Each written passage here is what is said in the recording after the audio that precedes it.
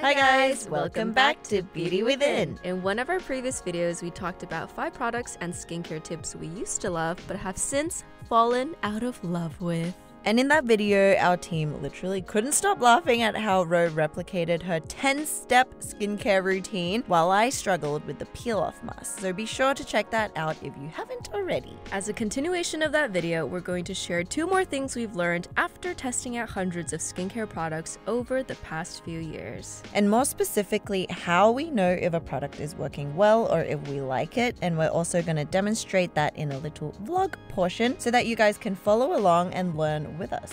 So let's just get into it, shall we?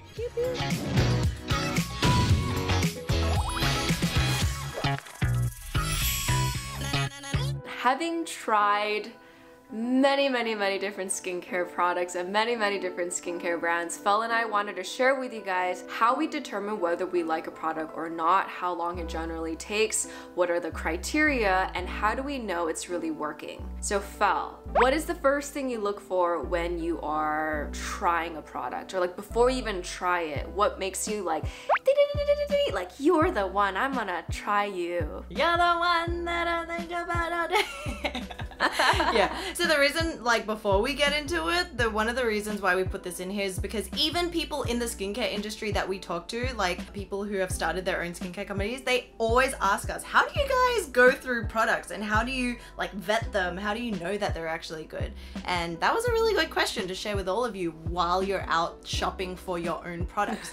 So for me, I think it kind of comes in 2 streams. One is ingredient focused and one is literally like application. So at the beginning, we'll look at the ingredients, you know, if it's a chemical exfoliating product, what chemical exfoliants are in there. If it's a soothing product, what soothing ingredients are in there, because like you will have different preferences, right? I know, like, my skin loves centella because I do get a little bit of redness and like sensitivity from here and there. I think there's like a category of good ingredients that I love, the ceramides and amino acids and all the like skin barrier friendly ingredients. And then there's like the superstar vitamins, vitamin B, there's vitamin C, there's vitamin E, tocopherol, and of course vitamin A that I personally don't use as much, but I know you use a lot. What are some ingredients for you that you gravitate towards? So anytime I see centella, green tea, chamomile, lotus extract, all those will have me peaked. You know, like a dog when they're like, book! I'm listening! Then just quickly with ingredients, I also like to cross-reference the key ingredient that they're labeling on the package and marketing and pushing towards you and where it lies in the actual ingredients. Because as we've found out that sometimes they like this holy grail vitamin C product has just very little vitamin C in it. So if the vitamin C is all the way down at the bottom, then is there really even vitamin C? Like, of course there are, but it's a very small percentage. Here I have 2 products that I absolutely adore, the Pyunkang Essence Toner and the I'm from Fig Boosting Essence. So this is an example of a product that has very little ingredients, probably about like 6 ingredients. And then this one has a little bit more ingredients, which doesn't mean it's bad whatsoever, but in terms of the number, it does have more than this. And what I like to do when I first look at the ingredients of a product is actually look at the first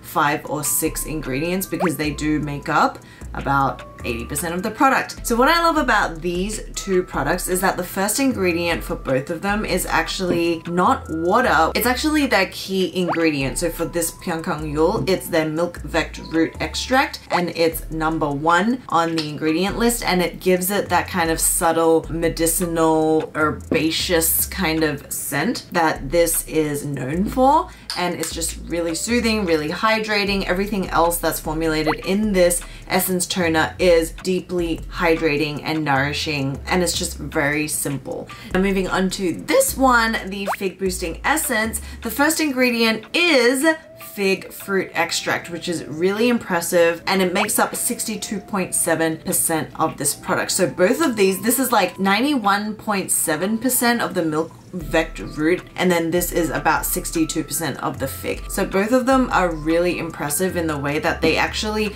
formulated with everything that it says on the front. It's not just like, you know, the fig essence is right at the bottom of the ingredient list, or the milk vect root extract is like right at the end. So whatever the ingredient is, whether it's green tea leaf water or Centella asiatica leaf water, if it's the first ingredient, it instantly gets me super intrigued, super piqued, and normally I find myself wanting to use those products more. So these are just 2 examples. But actually, don't misunderstand that, because some ingredients need to be very little, you know, like essential oils, they actually work fine. Yeah, so it's not bad, not bad. So a good example would be the vintage essence that I've been raving about for the past half of a year. I can hear like an Italian woman. Amore! That I invested in like the full jumbo size because that's just how much my skin loves it. But I totally forgot that the first ingredient isn't. Green tea is actually water. The actual green tea is the 4th ingredient out of 6. So that's still like a pretty tight ingredient list. Yeah, because it only has like less than 10. Yeah, it has 6 ingredients. So I think it being 4th, it's like, it's fine. But there are alternatives, or there are dupes that have the fermented green tea essence as the first ingredient. I believe it might be Isntree. Oh, and another really affordable one is the Moly Chok green tea. They use green tea water as the first ingredient.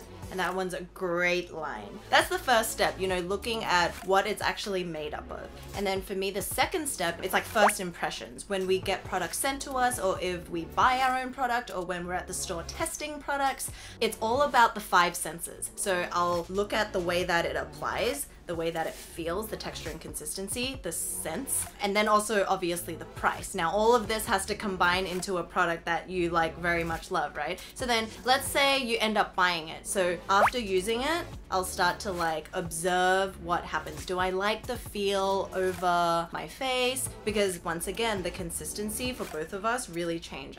All right, so if you know me, you will know I have oily combination acne prone skin, and I just find for those skin types, I love gel consistency moisturizers because it's just so lightweight, it sinks into the skin and it doesn't feel like you have a blanket over your skin, like it's being suffocated, but it's also very hydrating, as well as being able to trap in all the hydration that you put in your previous steps. So for example, I really love the iUnique Centella Calming Gel Cream because it has 70% Centella asiatica water, which is very calming, soothes irritation, and then it's also got the tea tree leaf water. And then very similarly, I really love this Pyunkang acne cream. It says it's a cream, but it is a beautiful gel raindrop. Let me show you.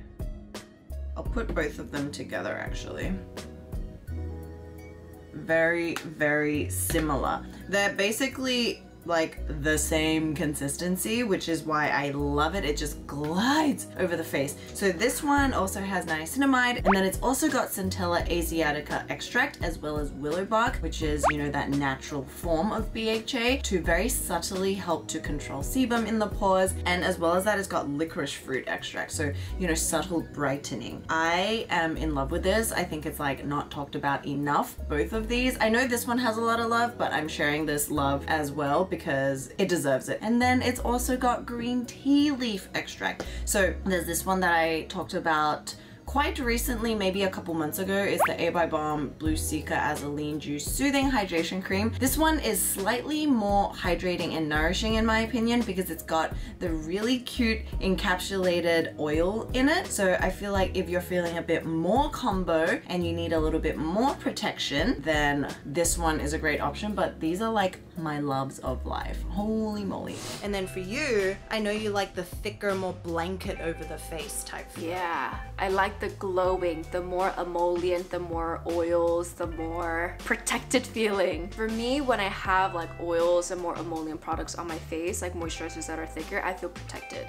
But I feel like for you, you will feel like you're being suffocated. Yeah, it's like, it's that here and And then if I were to use more mattifying products, actually I don't think I've used many, or I've just blocked it out of my conscious mind because I just don't want to remember like any mattifying products. It's just like a bad experience. That when I use something matte, I'm just like, And I feel like something with texture, it's also pretty subjective. This whole process of defining or figuring out why or why don't you like a product is also very subjective. Personally, I feel like if you don't really get excited over a product, you're not gonna be excited to use it, right? Like if there's nothing about a product that's speaking out to you, whether it's the texture, whether it's a superstar ingredient, or whether it's like an innovative technology that the brand is somehow able to like put into a little beautiful jar, then you won't reach for it as much. You know, now that we're highly associating skincare with like a wind down routine, with self-care, with taking good care of yourself, it makes sense to spend a bit more time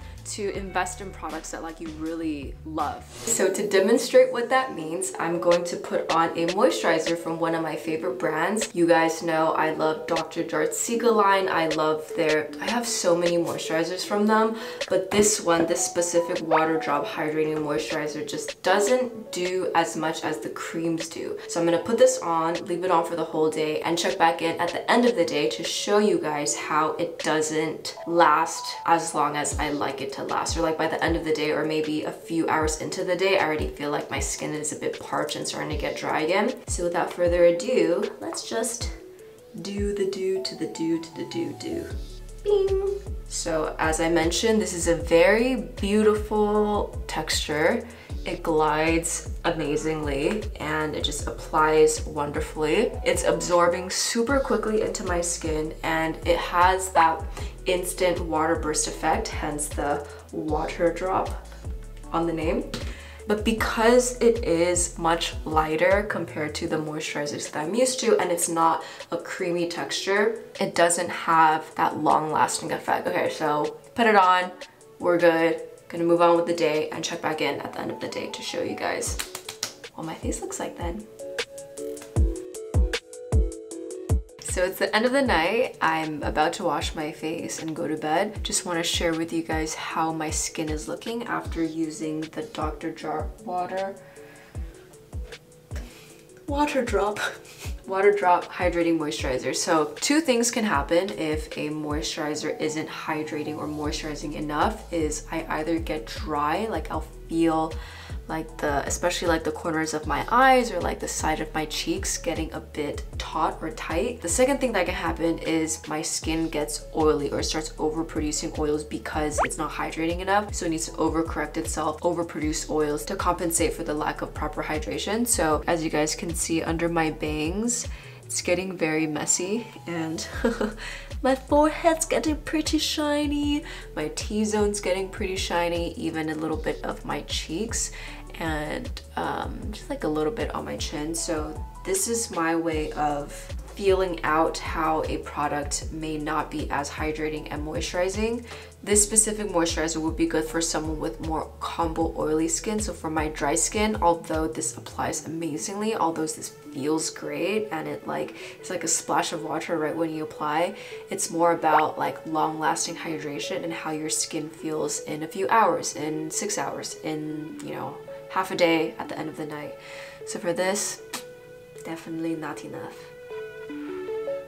So now that you've tried the texture, now that you've put it on your face and it is the feeling that you want it to feel, how do you know long-term whether this is like a holy grail or not? So then it goes into the results phase. So now it's the really testing over a couple of days or weeks or months. Every single product will have a claim, and it will also work on each person's skin differently. And so I think that's where the personal experimentation comes in, because some people will pick up something and purge. Some people will feel really hydrated with the same product. Some people will love it, some people will hate it. So then you have to ask yourself, okay, is this something that I'm willing to like keep using because I enjoy it? So I'm gonna give it a benefit of the doubt and work through it to see if it actually is or not. Hello again, guys. So I want to introduce you to a new product that I've recently introduced and started testing out in my skincare routine. And you might remember the brand. It's the Haru Haru Wonder Black Rice Hyaluronic Cream. So if you've been watching along, you would have known that I'm absolutely in love with the toner. This is the toner form, and basically this is their cream. I've been using it for maybe like 2 to 3 weeks now, and this cream is so interesting. So it's not like a clear gel, it's like a gel cream with the texture that's really lightweight, but it just absorbs so quick into the skin that it's like a moisturizer or a cream that I have never used or experienced before. So it like, isn't this the most adorable little thing? It's actually a rice. Oh my gosh. Adorable. I could die. This is the texture. So it comes out like this, and it's so lightweight. And when you blend it into the skin and it starts absorbing, it almost just completely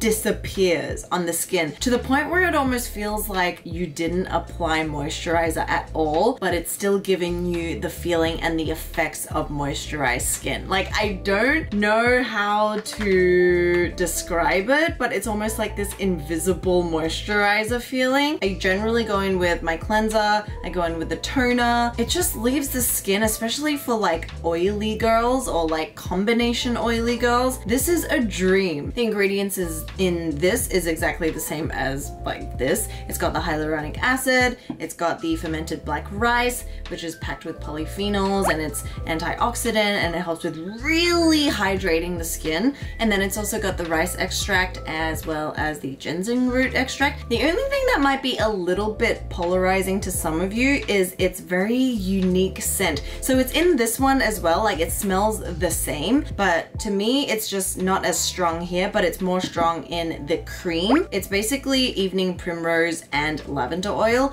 Personally, I don't like lavender at all, but to me it doesn't smell like lavender. It's just like this very like earthy like oil scent. I don't know how to describe, but to me, no big deal, because once you put it on, it basically disappears. So yes, I am in love with this line, and I highly recommend it for all of you, even if you aren't oily or combination, because I got Rowena to try this. I got my other friend who has very sensitive skin to try this, and they both love it. So yes, that is my new baby. And most of the times, for me anyway, I feel like after using it for about 1 week, I'll know. Because knowing my skin, some people say purging goes for like 2 to 3 weeks. If I'm purging for 2 to 3 weeks, I'm done. Like, I'm done by week 1. I don't want to experience that. Even if it's purging, I'm not gonna go through with it. That's just not what I want in life. Because there are many other products out there that can do the same thing without causing me purging, you know what I mean? But, you know, when it comes to things like retinol or vitamin A, you're more aware that it will cause purging, and so you're a little bit more accepting of it. It's like when our teammate was sharing about her Curology experience of how it's supposed to purge for 6 to 8 weeks, but then that's also a very specific formula that's supposed to help long term. I feel like when you compare that with like a toner or just like an everyday serum or something and you are purging, personally, I would just like, I'm scared.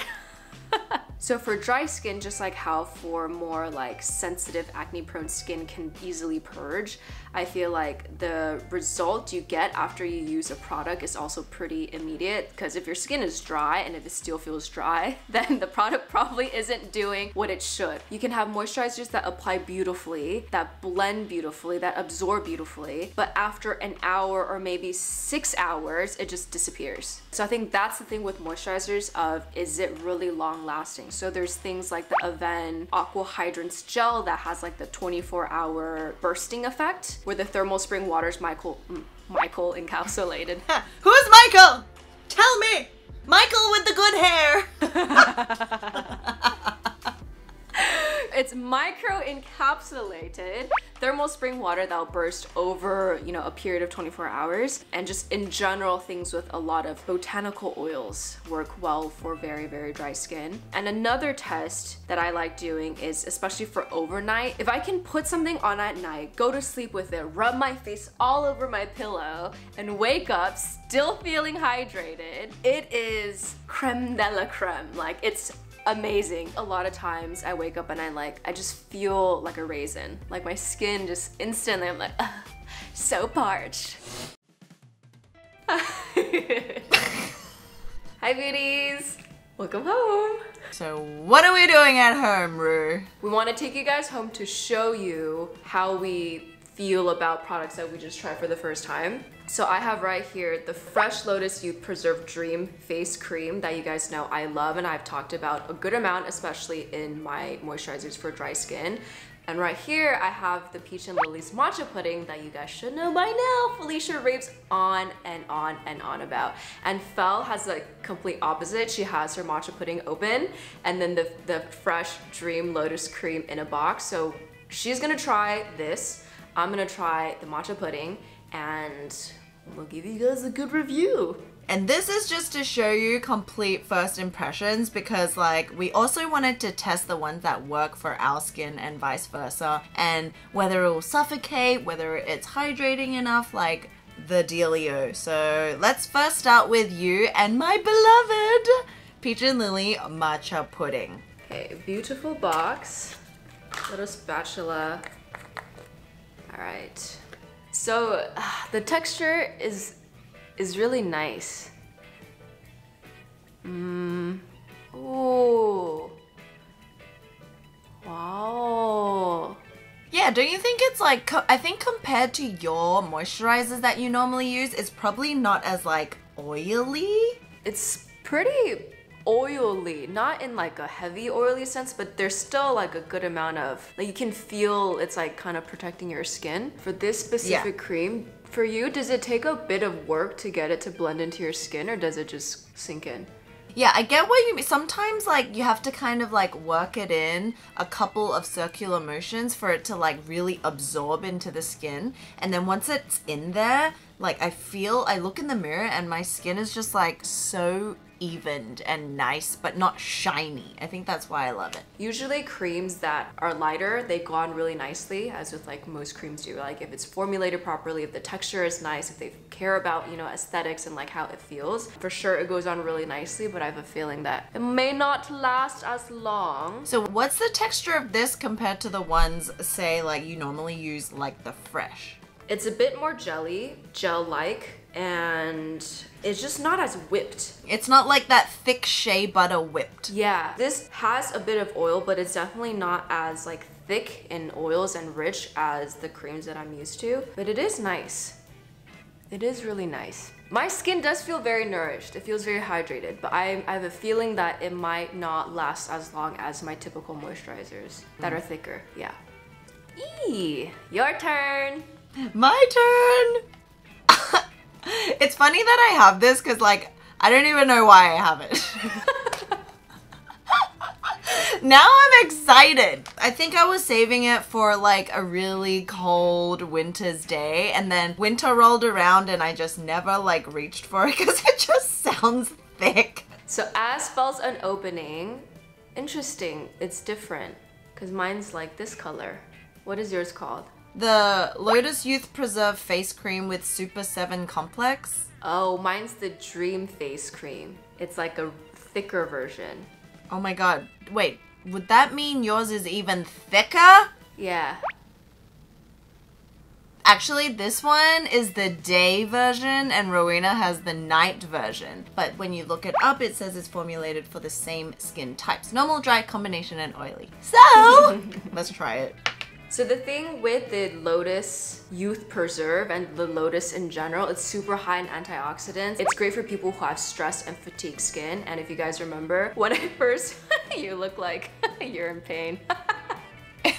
The first time I really reached for this was one night. I stayed up until 3 or 4 a.m. working on something, and then I was like, okay, my skin is very, very sad. It needs help. It needs a night's worth of recovery. So I tried this. It's amazing. Fel is using the day version, which should be a little lighter, but how does this compare to your normal moisturizers? Okay, like, it is beautiful. I think because it's so rich and like nourishing and oily, it really makes it easy to like put over the skin. But I can see myself, these are the types of moisturizers that I tend to not use a lot of because like over time, my face would just become more oily. You know, throughout the day, oily skin produces more oil, right? But this is already setting you up on a base of like really moisturized skin.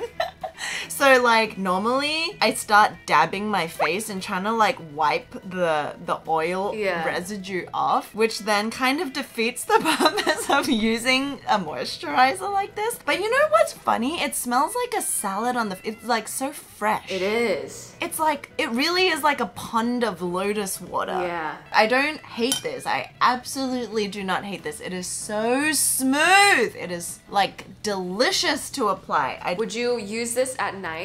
Yeah, I think this would be the max for my nighttime use. And you know how like nighttime products are normally the more like deep nourishment? Dude, I want you to try this one day and then see what that's like. Like, this is already telling enough, I tell you. Dude, I've been working this moisturizer in for like a solid minute, trying to just like move all the oils around. So not bad, and it's not like suffocating, but it just feels unnecessary for me. I think that's the takeaway point. I'm actually pretty surprised with this, with the matcha pudding. It feels good. And not sticky, right? No, not sticky at all. Yeah. So that's that. So there you go. First impressions. Now moving on to our third and final point, it has to do with skincare and its long-term benefits and how we use it and why we need to do these everyday little small steps to create a future for us that is bright and youthful. And I think like one term that comes to mind is prejuvenation. It's prevention and rejuvenation, because we don't want to get to the point where we're like 40 or 50 or 60 or even 30 and realize that our skin is like leather, you know? Even though I do want to say that it's never too late to start, and the earlier obviously the better, which is why we have this channel, but we have also realized that products are there in place so that we don't have to look and fall into the trap of anti-aging. Rejuvenation. There's like this chime. So with prejuvenation, the first thing that comes to mind, I would say, is sun protection. Something that the both of us for sure did not pay enough attention to when we're younger. I feel like had I paid more attention, my freckles and hyperpigmentation won't be as prominent. When we went and got our face scanned by La Roche-Posay, I was shocked. Because I was like, I do such a good job of putting sunscreen on my face every day, but how come I have more sun damage than Fel? And I was like, well, I guess it makes sense. My skin's more fair, your skin is more olive. Do you feel like not doing it and doing it now for the past year or more, has it contributed to anything positive that you've been able to tell? Or is it more of like a long-term game? It's an infinite game. Thanks, Simon Sinek. No, I think like even knowing you earlier on in the day, I would be like, wow, yeah, that girl is dedicated to sunscreen. And I'd just be like, meh. But I don't feel that's a good habit to rely on. And even though I don't have drastic repercussions of it now, I am thinking of my skin and my health and everything else for the long haul, because skincare isn't just for the now. It's literally protecting yourself forever and ever. Well, until we perish. It's even like journaling. You journal one day, you write down one entry. It's not going to change the world, but you look back and you realize, wow, I'm really glad that I went through these ordeals and experiences and ups and downs, because they are the things that make up to the bigger picture. You know what? One thing that I realized a few years ago was that if you are just disciplined in general as a person, right? Like you have a baseline of like expectations for yourself of like this is the things that you should do. If you just do them, it will bleed into other areas of your life. So like if you have a disciplined skincare routine, it's probably because you're disciplined in other areas of your life. Or having a disciplined skincare routine will help you be more disciplined in other areas of your life. So I think it's like it all comes and goes, and everyone has different keystone habits. In terms of more tangible skincare ingredients, I feel like it also works the same, like retinols, vitamin C. If you want to build collagen, let's say, or elastin, or help plump up fine lines, it needs months to work. But then I think for me, what I've learned personally for my acne is an anti-inflammatory diet. And the diet plays hand in hand with skincare, because your skin is like, you're seeing the insides of your body and you're touching the insides of your body because it's showing you. It's like an organ. Oh. So like, you know. Touching the insides of your Yeah, it's the same thing. funny, except like we randomly have hair on our organs.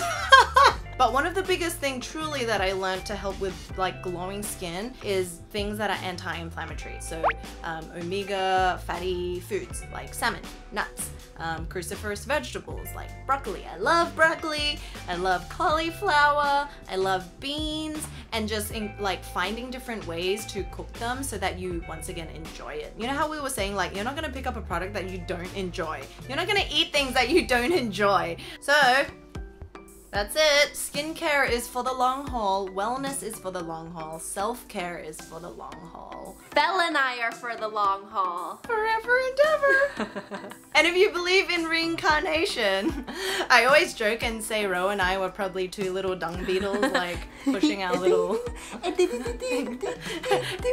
And then in this life we found each other.